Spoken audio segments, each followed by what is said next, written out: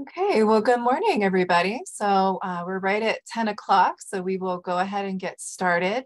I see we have 60 people with us so far, and we are expecting some more to join us, so that number will probably increase as we go. So welcome, everybody. Thanks so much for joining us today and for your interest in learning more about invasive species, specifically invasive vines, which Dan Barringer is going to be talking about with us today. So I just want to take a moment, introduce myself and also introduce Dan. So my name is Amy Jewitt, and I am with the Western Pennsylvania Conservancy and the Pennsylvania Natural Heritage Program, and I serve as the Invasive Species Coordinator. I'm based in Pittsburgh, Pennsylvania, but today I am joining you from my home office here in Valencia, Pennsylvania, which is located in the southern part of Butler County. So my role at the Western Pennsylvania Conservancy is to manage a program called iMapInvasives, which is an online tool that we use to document the occurrences of invasive species in Pennsylvania, along with management efforts, and have been in this role for almost 10 years.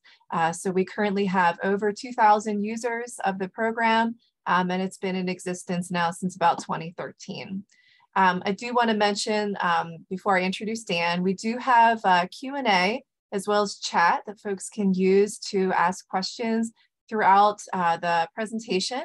And then we will also have time at the end to moderate and ask questions, answer some questions as well. So now I want to take a moment and just introduce our guest speaker today, Dan Barringer. Dan is the Invasives Management Coordinator for Natural Lands, which is a conservation-based organization that's located in Media, Pennsylvania, which is in the southeastern part of the state. Dan has 30 years of land management experience with natural lands and currently manages the 712-acre Crow's Nest Preserve that's located near Elverson, Pennsylvania. Dan entered the field of natural areas management through the field of horticulture. He holds a BA in English from Haverford College. He completed an internship at Morris Arboretum of the University of Pennsylvania and continued his horticultural training at Longwood Gardens. Dan is a master urban gardener, certified pesticide applicator, and firing boss for prescribed fire. He also recently became an FAA certified small unmanned aerial systems pilot. Dan gives lectures to garden clubs and environmental groups about the impacts and management of invasive plants and has been a speaker and moderator at the conferences of the Mid-Atlantic Invasive Plant Council. He has also spoken on topics including prescribed grazing for habitat management and the use of a smartphone GPS to monitor conservation easements. So welcome, Dan, and go ahead and take it away.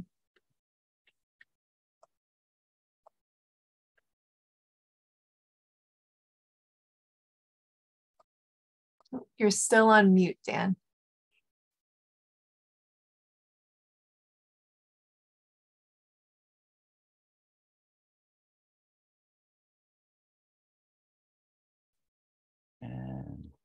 Okay, there you go.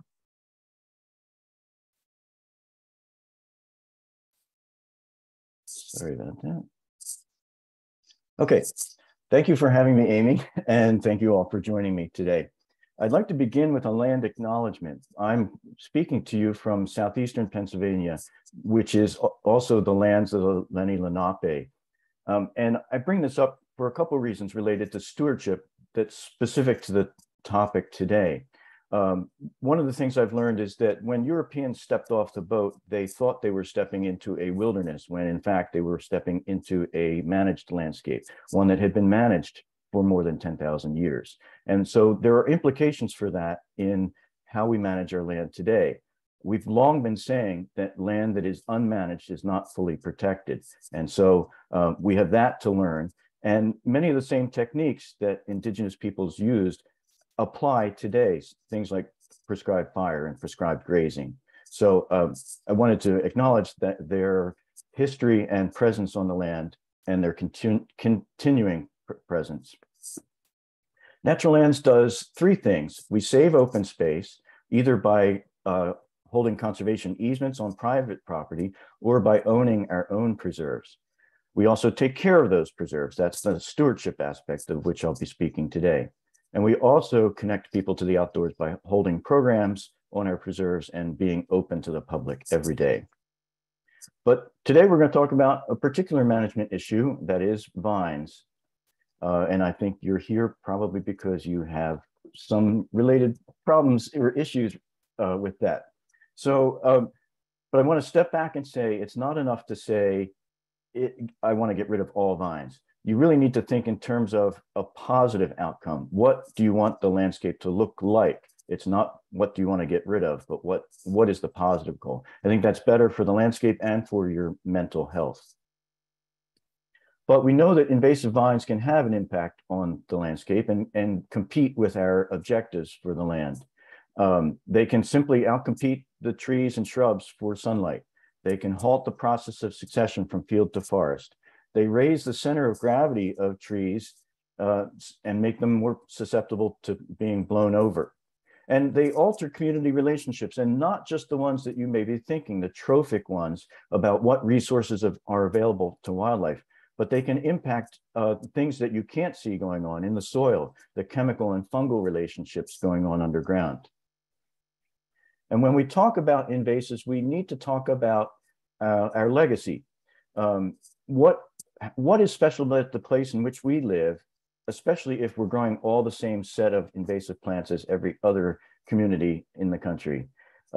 This is a lot that is covered with five-leaf akebia with a sign for a development of bittersweet way. So I think, we need to be able to share with our kids and grandkids what is special and unique about the flora in which we live. And some of these invasive plants can inhibit our ability to do that.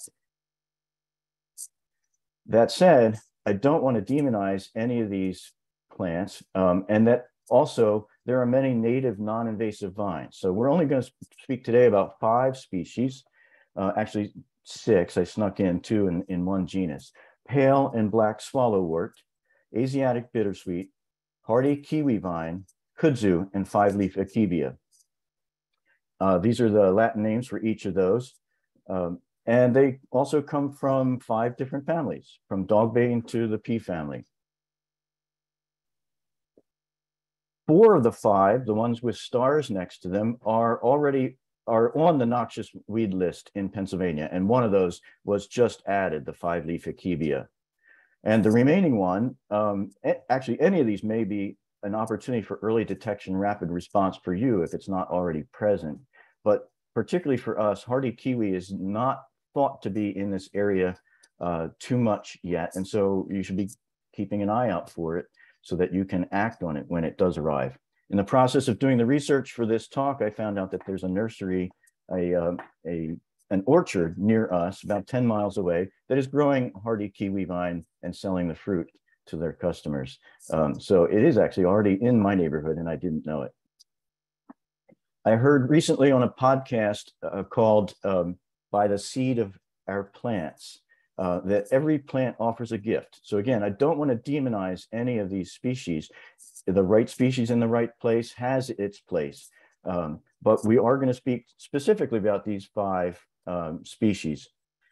Pale swallowwort is one which I didn't know I had here on the preserve until I took a class at Conway School of Landscape Design about 20 years ago on invasive plants. And they covered this one. And I thought, well, I'm lucky I don't have that one. And I came home now knowing what it looked like and realized I did have this one.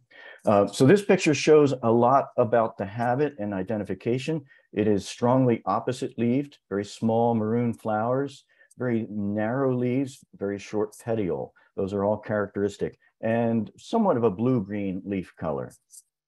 And this used to be in the genus Vincetoxicum. And if that name gives you any thought about that it's poisonous, yes, it is. This is a close-up of the flowers, sort of a maroon flower, very pretty. This only grows 1 to 2 meters. I've never personally seen it grow more than 1 meter tall, but the literature does say 2 meters. So it's not going to climb up your trees and outcompete them for sunlight. What it is going to do is grow so densely on the ground that in some places, mostly to the north of us, New England and Canada, they call it the dog swallowing vine or the dog strangling vine. It grows very thick. This is the related species, black swallowwort. that has shorter petals and darker petals and slightly more hairy petals. This used to be called Vincetoxicum nigrum, but otherwise very similar in growth and habit and behavior. And it is in the dogbane family, and so it does form these seed pods that will blow, the seeds will blow in the wind. So when you're pulling this, you will not get the roots out. It always breaks off at the crown. And yet we sometimes will still pull it knowing that we're not getting the whole plant, just to keep the plant from going to seed. And that's one of the ways we've been able to keep it from spreading. Some of the impacts of swallowwort is simply that it forms a dense monoculture. It is poisonous, although I don't want to get too hung up on that. Plenty of plants are poisonous. What's more important to me is that it may attract monarchs, but is not a viable food source for its larvae. So it could become a wildlife sink. There are a couple species that look somewhat similar. There is a native swallowwort, Metelia caroliniensis, Carolina milk vine. The flowers looks like somewhere in between the two. It's got the strap-like petals, but it's darker like Synanthum nigrum. But the leaves don't look anything like. They're heart-shaped, they're much broader. And so I think that one would be easy to distinguish from the invasive swallowworts. And at the preserve where I work, our swallowwort is growing among the dogbane and milkweeds, which look superficially similar. And so you do need to look at each individual plant and say, yes, that's a narrow leaf. It's kind of blue-green. That has a much smaller flower than the milkweeds. And so it is easy to distinguish between the two. Asiatic bittersweet is one that historically has been a terrible problem for us, with vines in the same diameter as your leg, growing up trees and outcompeting them for sunlight. There's a close-up of the flowers and the fruit. And that is one of the ways it gets spread around. Birds eat that fruit, and also it's used in dried flower arrangements. And so that does get it out into the landscape in places where it might otherwise not be. If I'm talking about Celastrus, I should also mention spotted lanternfly. If you live in a part of the country where that is already present, this is one of the preferred hosts for the early instars of that insect. That and multiflora rose and our native black walnut and our Virginia creeper tend to attract the early instars of this insect. Not enough to slow down the bittersweet, but I thought you should be aware of that. As far as lookalikes, there is a native bittersweet, American bittersweet, Celastrus scandens. The main difference is that the Asiatic bittersweet flowers and fruits in the axils of the leaves all the way up the vine. So there's abundant fruit and seed. The native only really flowers at the terminal panicle, and so it produces far fewer seeds and therefore is far less invasive. Another vine that looks a little bit like bittersweet from a distance is the hardy kiwi vine. But if you look up close, it has red petioles and much different flowers and different fruit. It is related to the kiwi of the supermarket, and the picture at the bottom shows you what the differences are. It's a hairless fruit with an edible skin. It's said to be delicious, but it is also very invasive. And it is sold as a kiwi berry. So I've relied a bit on the Berkshire Environmental Action Team because they're the ones who seem to be doing a lot of work with it. They describe the areas where it invades as forming amphitheaters, where the vines grow up the trees and create walls and then cover the ground inside a room that it creates. And so here is a shot of a location where the vines on the trees have been cut, and yet the vine is very much still alive on the ground. And they have put out a booklet that is very detailed in the description and identification of this plant and the management of this plant. So I definitely recommend that you take a look at that. This vine goes by other names, the tara vine and the bowerberry, for example. And in the winter, it looks like this. And if you see that, you might be reminded of another invasive vine, something like kudzu. because that's the sort of the look that we expect to see of kudzu. Now, kudzu is found as far north as Connecticut, so it is not just a vine of the South. And here's a close-up of the flowers and the leaves, three-part leaf. As far as lookalikes for kudzu, maybe Dutchman's pipe vine. The leaves don't really look like kudzu, but sometimes the habit, you might see Aristolochia tomentosa covering a tree, but probably covering just one tree, not every tree. And then as far as the leaves, poison ivy obviously has a three-part leaf as well, but I don't think they look that similar. And poison ivy does not tend to grow in thick, ropey, drooping vines all the way up in a tree. It usually stays close to the trunk and then branches out laterally from there. Another invasive vine is five-leaf akebia, and this one really looks like nothing else in that it is one of few vines that are palmately compound, and the leaves are emarginate. So the tip of the leaf, instead of pointing out like many leaves do, it actually points in, kind of makes a heart shape. And that's very distinctive. In the shade, it tends to have this blue-green color and sort of a rubbery texture of leaf. Although it grows fine in full sun, where it's more of a golden yellow, and that's one of the problems with it. It grows in full sun, full shade. It can inhibit a meadow from undergoing succession to forest. And in the forest, it is covering the ground so that there's no regeneration of native trees. And so when the existing trees die, which all trees eventually do, there'll be nothing left but akebia. This is a close-up of the flower.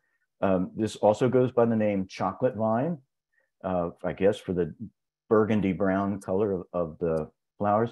And I've never seen it in fruit, but here is what the fruit looks like. And this is what it does on the landscape. And this is at an environmental education center in the Philadelphia region.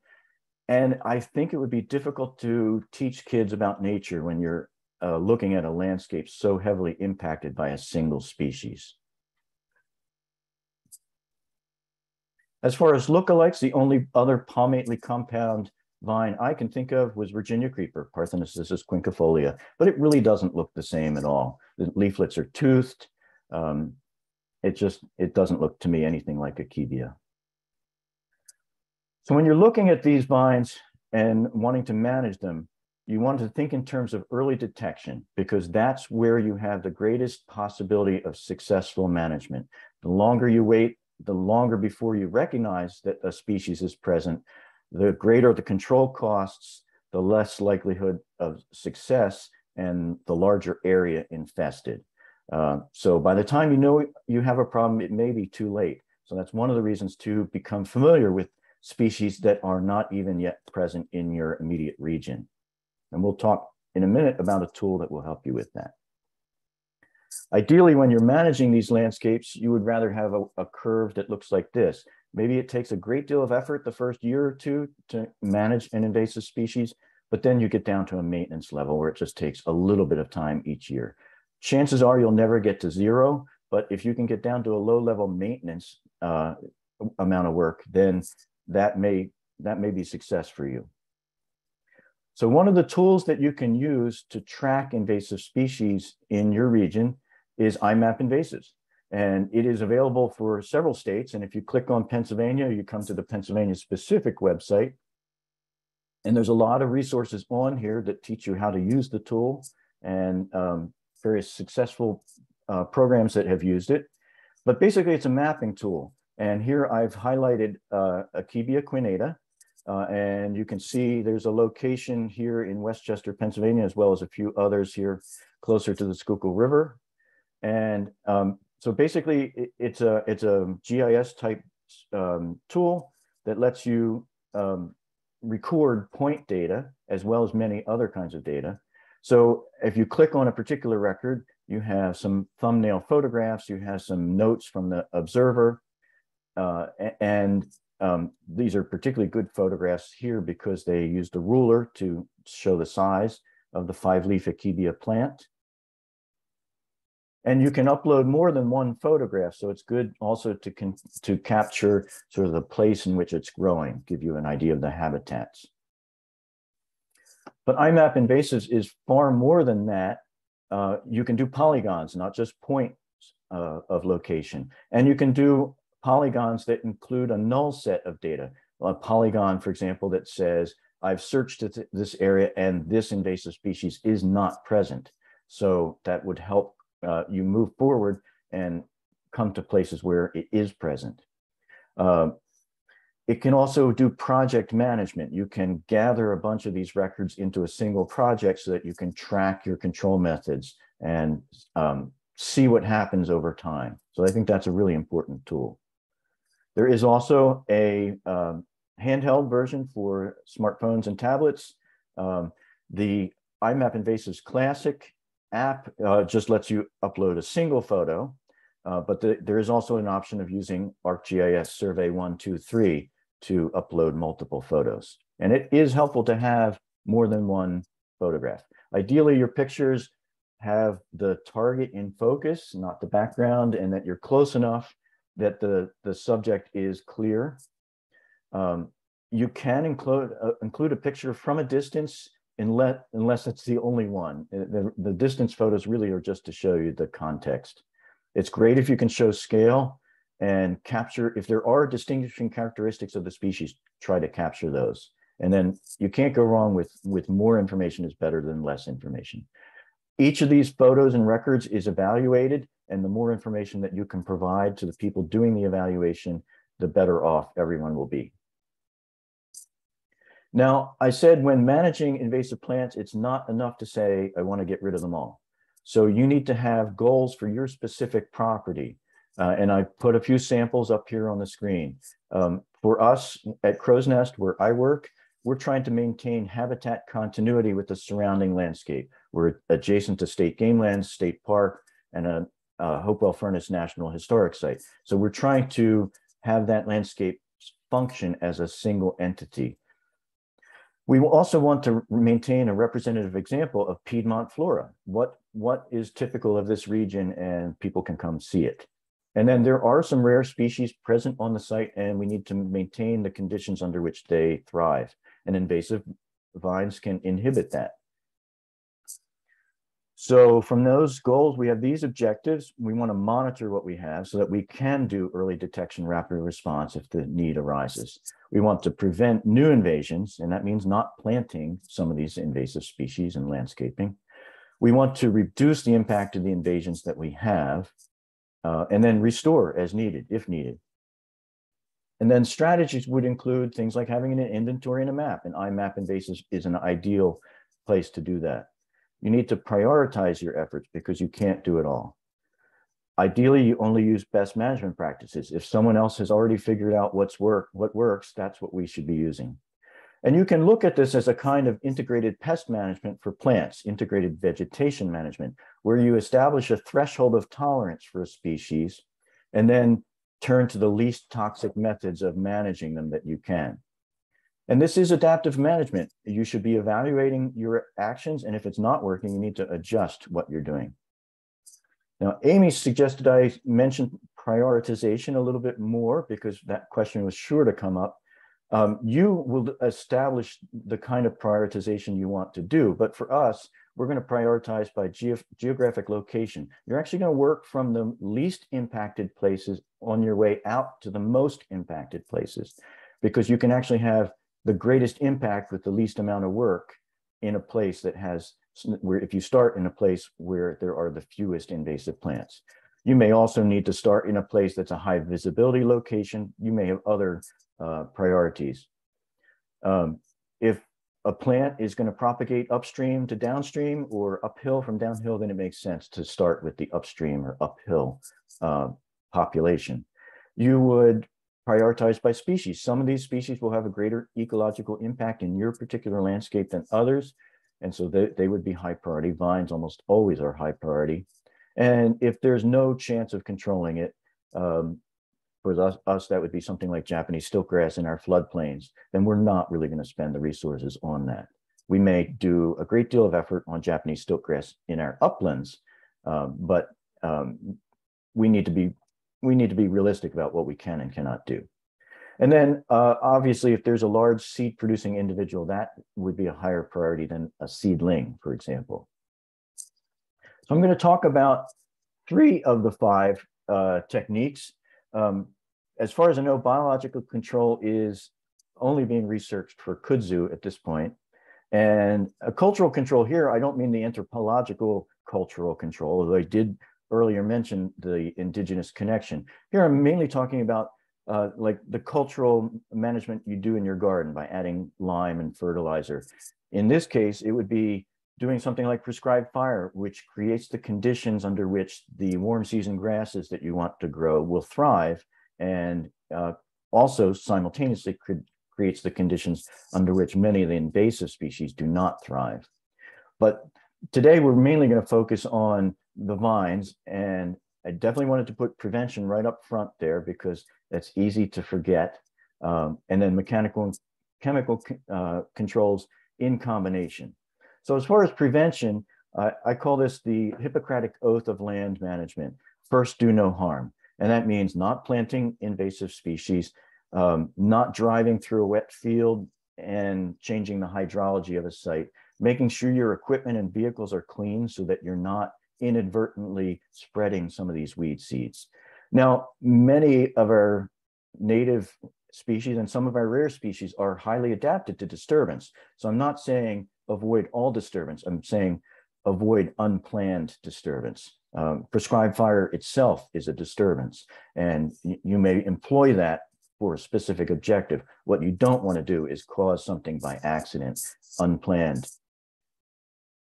So a lot of the mechanical control, we use the labor of volunteers and ourselves, but I'm really not here talking about ripping things out, roots and all. There may be a place for that, small vines and small numbers, but we have found over the years that ripping things out, roots and all, wholesale, tractor and chain, front end loader, whatever, just creates the conditions. It brings more weed seed to the surface, and either you get another invasive species in its place, like you rip out all the vines and you get Japanese stiltgrass or garlic mustard, and then you're on the invasives treadmill, or you'll get more of the same. You know, if you're pulling out bittersweet, you may just get more bittersweet seedlings, because that soil disturbance really creates the conditions under which some of these plants thrive. So we're really more talking about cutting, mechanical cutting, cutting as high as you can reach and then as low as you can reach.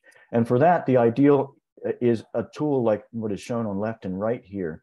And that is, it's a brush cutter with interchangeable shafts. So on the left, a brush knife is ideal for smaller diameter vines and canes. And on the right, a chainsaw tip, which can take anything up to 12 or 13 inches in diameter. And I hope you don't have to come across that. The great thing about this tool is that historically they've been gasoline powered, but now they are available in a battery powered head unit. And the tools themselves, the tips, are interchangeable between the two. So we still have our gasoline powered ones, but we've also now started trying out electric ones. And I have to say the staff seems to prefer the electric one. It's quieter, it's cleaner burning, and it seems to be the one that people pick up and use. But if you're only doing mechanical cutting, the roots will respond with vigorous regrowth. And so unless you're able to cut constantly and exhaust those root reserves, you are going to get the vines coming back up into the canopy. And so you're probably going to want to combine that mechanical cutting with another technique, such as herbicide. And so I've used a blue heading on this slide because these are water-soluble herbicides that we're covering on these next couple pages. And they come in 2 kinds. Selective would be broadleaf specific herbicides. And then there's non-selective herbicides, ones that will kill anything that they touch. All of these are systemic. They translocate to the roots of the plant. So we'll start with the selective ones, and that would include ones with the active ingredient triclopyr, and that's available in 2 different forms, well, multiple forms, of which 2 we cover here. And one of them is triclopyr amine, which is sold as Garlon 3A. That carries a signal word of danger. And then triclopyr choline, which is now sold as Vaslan, which carries a warning one. So warning is a little bit more comforting than danger to me. And so I've actually stopped using Garlon 3A and switched over to Vastlan. Garlon 3A has the danger label because the undiluted chemical presents a threat to your eyes. So the person mixing it primarily. And so why not use the one that is a little safer for the operator? So when you apply this, you're going to follow the label. You're going to mix it with water and a non-ionic surfactant. And the key is the rate should be what will control the weed at the rate per acre. And so you need to calculate the area being treated, and you can do that in iMapInvasives. Both of these are labeled for wetland use, and you can also be sort of mechanically selective of what you apply it to. Although that's a little bit more difficult with foliar sprays than it is with cut stump or basil bark, which I'll cover shortly. But you're basically using a backpack spray or something handheld to apply it just where you need it. And both of these, the labels do include mixing, the option of mixing it with other herbicides. So I advise you to look to the labels for specific instructions on that. Typical mixes for this are going to be a 0.5 to 1.5% solution plus a surfactant, as long as you don't exceed the legal rate of active ingredient acid equivalent per acre. So you have to see the label for that. As far as non-selective chemistry, for that, you're basically looking at glyphosate, and that has a signal word of caution. So that's even better yet. Again, you're going to follow the label, and it is available. Some of the formulations are approved for use in wetlands. And you mix it again with water and a non-ionic surfactant. But it will kill whatever you spray it on. So it's not chemically selective. Now, there is another mix that I've never personally used, so I'm going to rely on people who have. Our intern here has, and she brought me up to speed with this. And also, Art Gover from Penn State has put together a web page on that. So I'd advise you to check this web page out to learn more about the mix of glyphosate and triclopyr. They seem to be to work well together as long as you mix it under a very specific procedure. They can't mix until they're already diluted, basically, or else a precipitate forms. So there's very specific ways in which you would mix this, but that makes it a little bit more successful at controlling weeds. And that is important because labor is your largest cost when you're doing invasives management. And if you can make a particular spray activity more successful, then that's really going to save you money in the long run. I should note that Art Gover will be doing this webinar on November 17th at 10 a.m. So if you have questions about this particular technique, he will be here to answer those questions. I am going to talk a little bit about cut stump herbicide and basil bark herbicide, even though basil bark herbicide might not be a good choice for vines growing close to a tree. But let me talk about them a little bit. A cut stump herbicide allows you to use far less volume of liquid per plant, but at a much higher concentration. Instead of 0.5% or up to 2%, you may be looking at 50 to 100%, depending on what the label says. And that may mean that you end up using too much per acre. You can quickly go off label if you're using something at high concentration on a lot of stems. So you'd have to be careful about that. Do the math ahead of time. These can be either water or oil-based, and that they are more mechanically selective because you're really only applying the herbicide to the individual stem that you want to treat. For it to work, it must contact the living tissue of the cambion, and therefore it has to be done on a fresh cut if it's a water-based chemical. The oil-based ones will penetrate bark, and you don't even need to cut the stem in that case. But you also need to be very careful because these vines, particularly these species, are usually supported by desirable trees, and you don't want to be using herbicide too close to the base of those trees.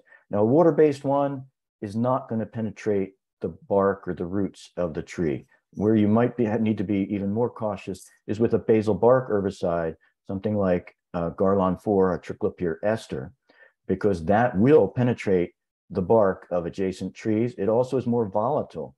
and can become more airborne, particularly if there's an inversion overnight. And that chemical in the air can even crinkle the leaves of adjacent trees.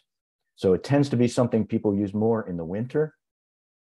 And again, it does allow you to use a very small volume per plant. And it allows you to be very selective in what you treat. But I would not use this right adjacent to a desirable tree that you want to keep, because it's just too much risk that the chemical would penetrate the bark. These basal bark herbicides are more ideal, I think, if I'm managing something like multiflora rose or autumn olive in a meadow. Instead of spraying the foliage of the entire plant, I can just reach under and spray the crown, the base, up to a few inches, and that seems to work really well. For vines, this may not be the right tool. So here's a summary of the chemicals that we covered. This is a chart based on Art Gover's one online. And the pounds of active ingredient acid equivalent per gallon just shows you that these are roughly comparable to one another. Some of these are selective. Glyphosate obviously is not. A few of these have an aquatic label. The oil-based one, triclopyr ester, does not. And that is really only for basal bark. It can be mixed with water and make a foliar spray, but again, it is more volatile than any of the other choices. And so you have these other tools available. So I would probably choose one that's less volatile. So probably for us, most of what we do is either Vaseline or Rodeo. Although these are, glyphosate in particular is available in many different formulations. So I know people do spray 30 feet up a tree with a foliar spray. If you have the equipment and you're going to do that, that is possible. But for most of us, we're going out with a backpack sprayer and treating what we can reach. And we're also probably not going to be spraying basal bark oil near the desirable trees. And so what we're probably going to be doing 90% of the time is combining a mechanical cutting with a foliar spray of what resprouts and repeating as necessary. You could go in first and do a little spraying to sort of clear an area out enough to get to the vines, and then you go in and cut the vines, and then you treat again later. Chances are that's what seems to work the best for us. But remember the desired future condition. You need to pay attention to what is the objective here. And the most successful projects I've seen is where editing out some of the invasive plants allowed the native species to sort of step in and thrive, and then the community becomes self-sustaining. I've seen other projects that didn't work as well, but ideally you're just editing out the parts you don't want, and then the rest fills in. So I'm happy to answer questions here today, and also you're welcome to contact me by email. I think we'll wrap up there. So I will stop sharing if I can. Okay, thanks, Dan. Actually, if you don't mind keeping up your contact information, that slide, maybe folks want to jot that down. So keeping that up could be helpful. Yeah, so thanks, Dan. That was awesome. Really good stuff. And now if folks want to ask any questions, we do have the chat and Q&A available. So if folks want to ask a question, I will help to moderate that. And then Dan, you can answer things as they come in. So we do have a question. Can you mention Japanese hops? So do you want to talk a little bit about Japanese hops? Okay, we do have a little bit of that here on the preserve, and actually we got more when we brought some fill soil in from another preserve to fill in a building site that where we took the building down. We need to grade out the area, and we had a little bit. So that's actually one where a broadleaf herbicide, something like Vaseline, would be ideal because that would have the least amount of impact on the surrounding plants. It is going to kill any broadleaf plant that it touches, so you would still apply it selectively, but it will not affect the grasses on the site. And so we did a little spot spraying with a broadleaf herbicide, and that really slowed it down. You could combine that with brush cutting if you wanted to limit the amount of herbicide that you needed to spray. So I think in combination, those two things would work pretty well. Okay, very good. Thank you. We have another question. Are any of your featured invasives being investigated for biological control? As far as I know, only Kudzu, and that's the one that seems to have the greatest economic impact, particularly for the communities in the South where it has been so aggressive. But as far as I know, that's the only one. Okay, very good. We have a question, is cutting and applying triclopyr the best approach for porcelain berry? So porcelain berry, we have that at one of our other preserves. So I have a little bit of experience. And of course, it looks a lot like grapevine, but it's more finely divided leaves, more sort of more deeply lobed typically. And the pith is a little different. With that one, I would combine a brush cutting and then probably follow it with a foliar spray as well. I mean, if it's a relatively small number of plants, you could cut and paint individual stems. But if it's a lot, and that's the nature of the beast, I would probably just brush cut it off of as much of the surrounding vegetation and then spray what's along the ground to try to control that. Okay, very good. And another person had some questions just in general about porcelain berry. Did you have any other thoughts or considerations specifically for porcelain berry? I like to say the name Empalopsis brevipenunculata. That really rolls off the tongue. It is a beautiful plant, but it is also very, very invasive, and we do have it in Berks County, Pennsylvania, quite a bit. Yeah, a lot of the same technique applies to the same vines. Just a combination of mechanical cutting combined with spot spraying. Okay, very good. So another question came in. This person said, I've had a ton of trouble with cucumber vines along riparian buffers. Any advice there? And he said, thank you also for your presentation. So that's an annual, I believe. And so management of that might include just trying to prevent it from setting seed. And so brush cutting might be enough. And if it's in a riparian area, maybe that's what you choose to do. But it should also be very susceptible to herbicide. So if you were to combine the brush cutting with herbicide, I think that would work pretty well. Okay, very good. And we had another question. Dan, if you could just repeat, I believe you said this already, but it'd be good for this person to just hear it again. Regarding porcelain berry, what would be the ideal herbicide, glyphosate or glyphosate with triclopyr? I don't have personal experience using the combined glyphosate plus triclopyr, but it is reputed to have a broader range of control, and it's supposed to be very effective. So I'm pretty confident that that would work, but probably either one alone would also work. And I would probably go with the broadleaf specific herbicide, something like a Vaslan, a triclopyr,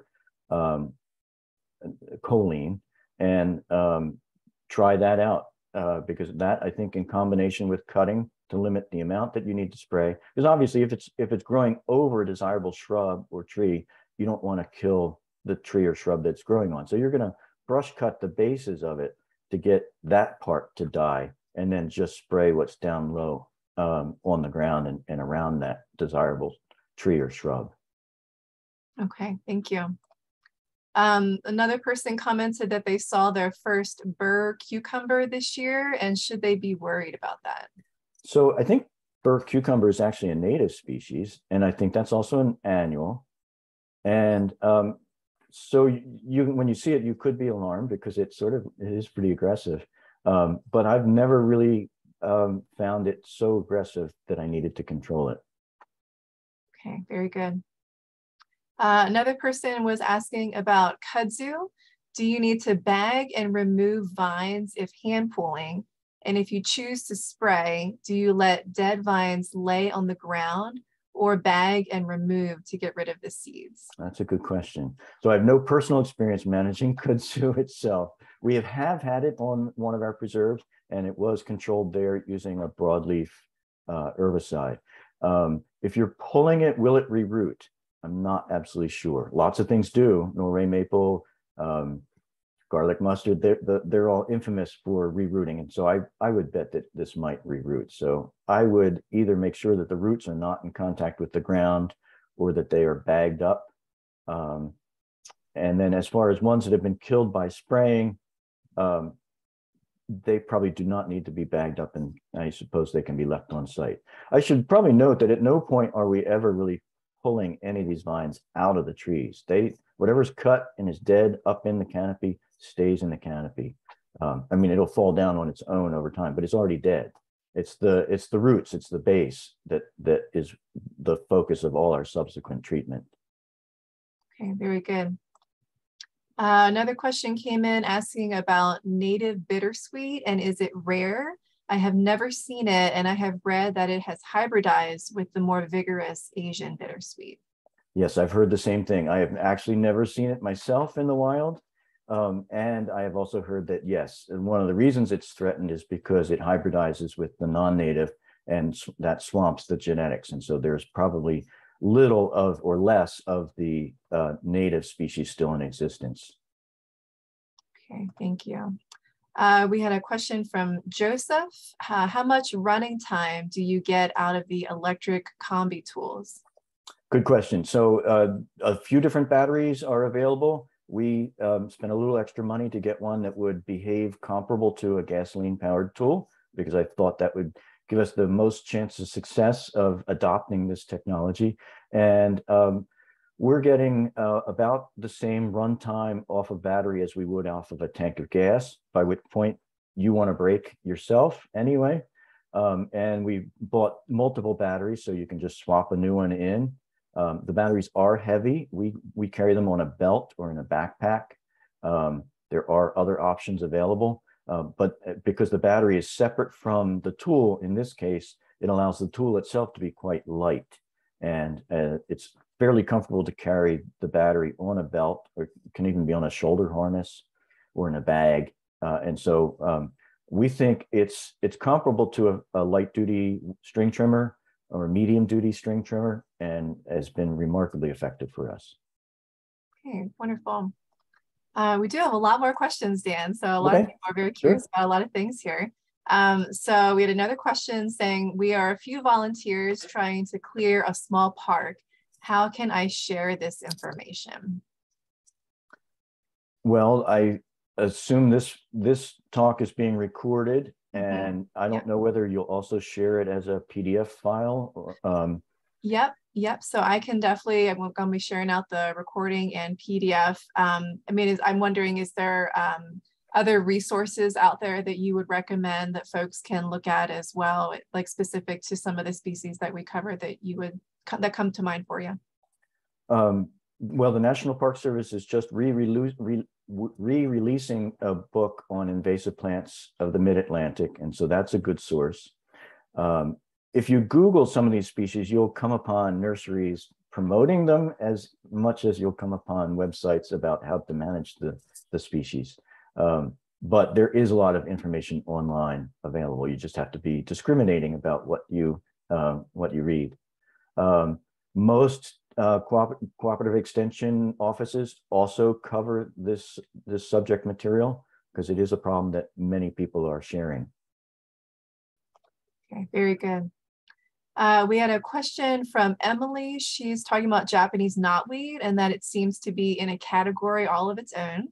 Is there evidence that it goes to seed here? And could you talk about best concentration of which herbicide has shown to be effective? So my understanding with Japanese knotweed is that the triclopyr selective herbicides don't work on it at all. You're pretty much limited in that case to glyphosate. Fortunately, glyphosate is available in wetland approved formulations, because Japanese knotweed usually grows along wet areas. I think it does set seed in our area, although broken bits of the roots washing downstream is probably the primary way in which it spreads. So as far as controlling it, everything I've read suggests that cutting it in June, letting it resprout and spraying what resprouts with a glyphosate mixture, and then the following year doing it again. You cut it first because you really don't want to be spraying something 7 to 10 feet tall. But the cutting alone does not really weaken it that much. It's really, you just have to be following up with a glyphosate herbicide. Okay, thank you. We had a question from Vera. She said, thank you for your great presentation. Any advice for Japanese honeysuckle? I have thick patches on ground and wondering about cutting and deep mulching to suffocate.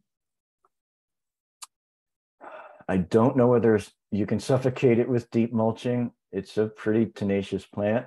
It is semi-evergreen, so sometimes people will spray it on a warm day in midwinter when it's really the only thing that's remotely green, and that seems to work pretty well. But again, for most vines, it's a matter of cutting it off individual plants, using a brush cutter or hand pruners, and then just spraying it where it is resprouting along the ground. Okay, thank you. We had a compliment. Jeffrey said, thank you for the very helpful presentation. Bethany, she had a question. She said, will cutting and stump painting with herbicide work all year round? I know basal bark herbicides, the manufacturers say you can do it 12 months of the year, although some months of the year are better than others. Typically fall, for a foliar spray, late summer, fall, they say is best because that's when the plant is taking the resources down into the roots. That said, you're going to do it when you have the time to do it. And actually for us, the swallowworts, we spray in the spring before it flowers. I'll go in with the broadleaf herbicide and target individual plants. And then we'll go back a month later and hand pull any that I missed. And of course, for swallowworts, the ones that I miss are the small ones, and they still flower and set seed. As far as other vines, the water-based herbicides used on a cut stump may not work as well when the plant is fully dormant. The basal bark herbicides, if say I use it on autumn olive, that autumn olive may leaf out in the spring if I did a treatment over the winter or in the fall, but then it immediately drops its leaves and dies. So it may look at first like it didn't work, and then it looks like it did work. So I think with the cut stump, you're probably better off, and a water-based herbicide, you're probably better off during the growing season. Summer into fall, probably best. Okay, thank you. We had a question from Joanna. She says, for painting individual stems, do I need the non-ionic surfactant to mix with glyphosate? I don't think you do. I don't think it would hurt either, but that's really for a foliar spray to sort of break down the cuticle and get it into the plant through the leaves. Okay, very good. We had a question from Brandon. He said, for mile-a-minute weed, would cutting often be enough if herbicides were trying to be avoided? Yeah, so mile-a-minute is an annual, and so it's going to have less root reserves than any of these perennials that we covered today. And so weed whipping probably will resprout, but not as vigorously. And if you can get to it a couple times during the season with the weed whip or cutting, then that probably will do it. We do, you know, if you're walking by one and you can't resist, you just pull it or cut it, you know, and that does work. Okay, very good. Thank you, Dan.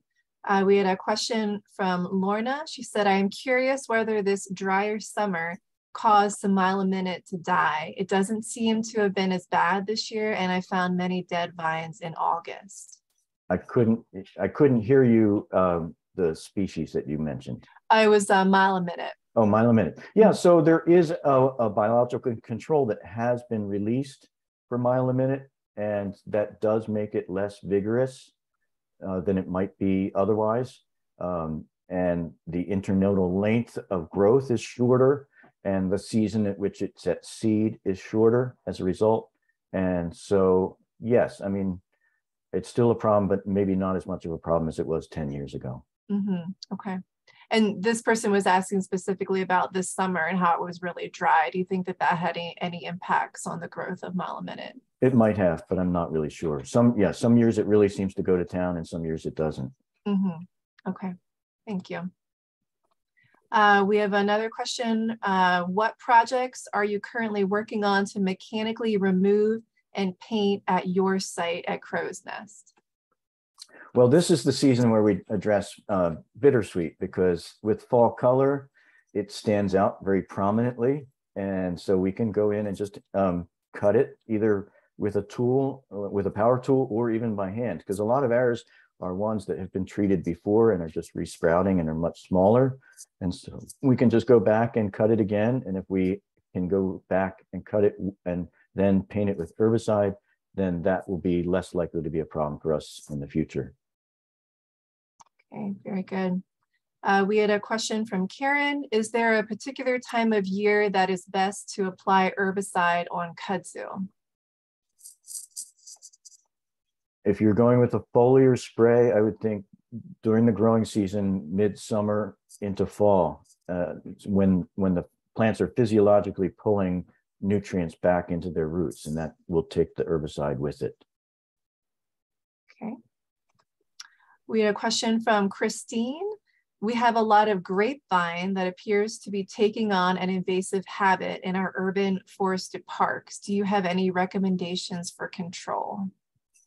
So grapevine includes many native species, but particularly near the edge of the forest or in a hedgerow or in an urban setting, an individual grapevine can become a problem. And so we will cut it high, cut it low. And if it really has to be stopped, then you could do an herbicide treatment on the resprouts. We don't usually bother with the herbicide treatment on that. We just, if a particular plant's being a problem, we'll just cut it and let it go at that. Okay, thank you. We have a question from Emily. She said, I've been removing Japanese barberry from woodlands on my property using cut stump method. If the plant has already set seed, is burning the branches that are bearing seed in a fire pit enough to destroy them? I do not know the answer as to whether the seed would remain viable after fire, but I would think just collecting it in a fire pit itself would get it out of the landscape and might be effective enough. Depends, I guess, with what you do with the ashes from the fire too. That's true. Okay, thank you. We had a question from Hillary. She's saying, knotweed cutting and spraying. Does the glyphosate become inert? Wondering about spraying and then following up next year with grazing. Will that be safe for animals? The label would address the interval for grazing. So I'd have to look specifically on the label for that. But usually I think that grazing is allowed in a fairly short amount of time after an application of glyphosate. I have no idea how effective grazing is on that particular plant. It would have to be something that the grazers would prefer to eat. But you will have resprouts of it in the following year. So either you're going to treat it again or you're going to find some other method to address it. So I would say check the label for when it's suitable to be grazed. Mm-hmm. Okay.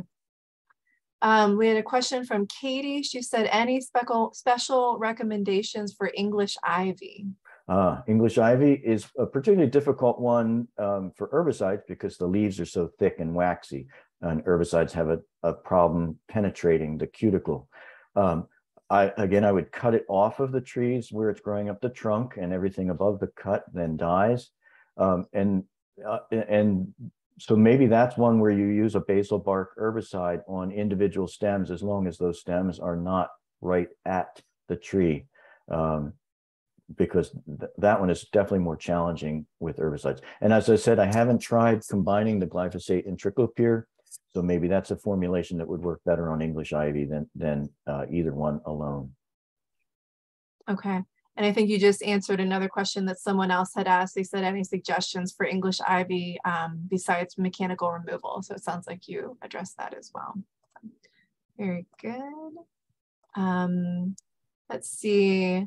Julie asked, for applying herbicides on cut stumps, is there a specialized applicator or just paintbrushes? Well, that's a good question. Usually I use a small sprayer bottle that is just a handheld with an adjustable tip that can be a mist or a spray.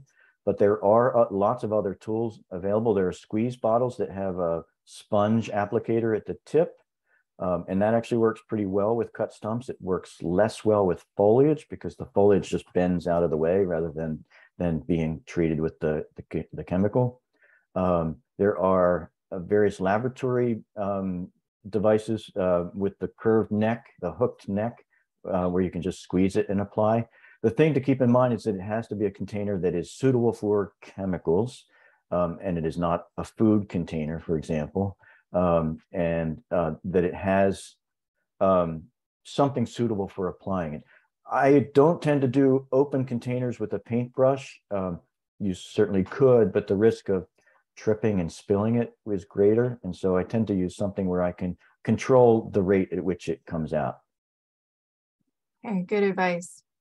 And we had a comment from Joseph in regards to our conversation a minute ago about English ivy. So he said a methylated seed oil, or MSO, added to a foliar spray can help a lot with the thick cuticle of English ivy. Agreed, agreed. And then we had one final question from Betsy. She said, I work with a friends group on habitat projects in a state park where we need someone with a pesticide applicator license to oversee herbicide projects. State parks have some staff with licenses, but they have limited availability. I'm curious about the potential for finding and collaborating with certified applicators at sites where they are either required by the land manager or just needed to help volunteer groups safely mix and apply herbicides. Yes, in Pennsylvania, at least, if you're applying an herbicide on someone else's property or in return for compensation, then you would have to have a pesticide applicator's license. You might want to try looking at landscape companies because they would also have people on staff with a pesticide applicator's license. The hard part is finding someone who understands where you're coming from. You're not looking for a manicured golf course. You're looking for something very specific, management of a particular species. And so you'd have to sort of screen them to be sure that they're on board with what you have in mind to accomplish. Right, agreed. That was the last question that we had. We had other compliments come in, so everyone really appreciated all the great info that you presented on, Dan. So thank you on behalf of myself and everyone that attended. And we are right at pretty much our stopping point. So I think we'll wrap it up. And Dan, as you mentioned, if folks have any questions after today's training, they can reach out to you with the contact info that you have here. So thank you again, and take care, everybody. Have a wonderful day. I'll be sending out the recording a little bit later so folks have access to that. And yeah, take care and thanks again. Thank you very much. Bye-bye.